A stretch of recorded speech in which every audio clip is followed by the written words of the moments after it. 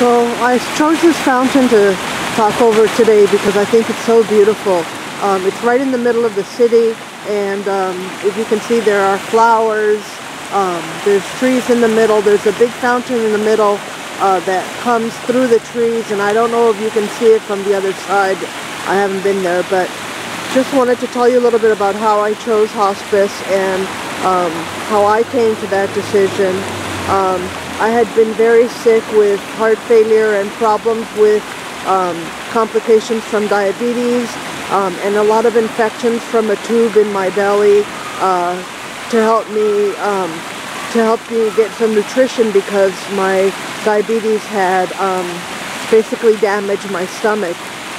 And I had spent over the prior 2 years, I spent more time in the hospital than I spent at home, and I decided I was done with it. I was having procedure after procedure, oftentimes painful, oftentimes requiring long hospitalizations.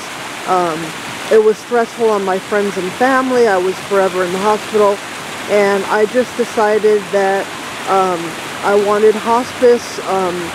I had talked to a cardiologist about a heart transplant, and he basically told me that given my weight and the fact that I also have hypertension and diabetes and all sorts of other what they call comorbidities, which means other illnesses or illnesses that go along with the main illnesses, that getting a heart transplant would be more problems than it would solve. He said if it wasn't a solution, it's just a whole new set of problems. So I decided to go with hospice and to be at home and to be kept comfortable while I did my best to hang on for as long as I can. And so far I've been pretty comfortable at home. I've had some scares. I had an episode a few months ago where I was unconscious for a few days. They don't know if it was from the medication or if it was because of heart failure, because when they found me, my lungs were full of fluid.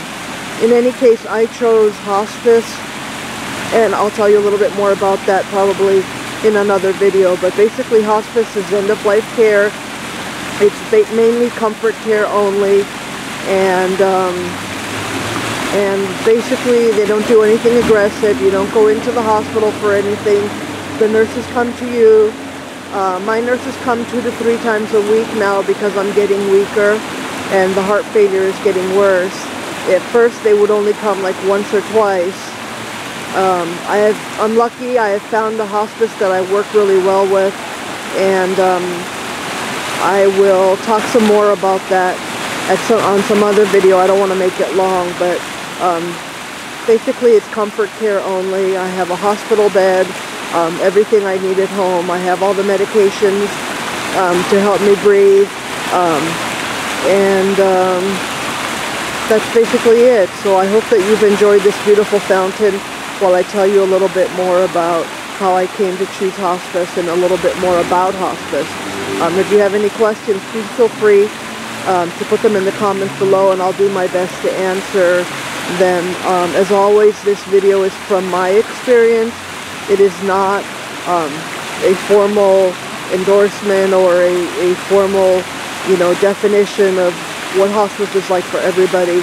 It's just my experience of it. So thanks for watching. Any comments, leave them below. Thanks. Bye.